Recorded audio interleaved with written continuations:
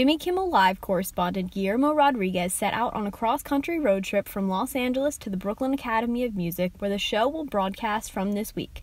Rodriguez surprised fans in typical Philadelphia fashion at Pat's King of Steaks in South Philadelphia. I spoke to some fans who were pleasantly surprised by their celebrity chef. This is my first time in Philadelphia, and so after going down a list of places to eat, we landed on Pat's. As we walked up to the counter, we were surprised to see that Guillermo from the Jimmy Kimmel Show was serving. He was actually in the kitchen cooking, and so he made our food. We were very happy that everything worked out. It was total surprise, and we had a wonderful day. We loved Jimmy Kimmel, we loved Guillermo, so great day all around. Before heading to Brooklyn, Guillermo reflected on his time in Philly. Oh, well, it was good. We were here for like, what, 6 hours? Yeah. I feel like I'm pregnant.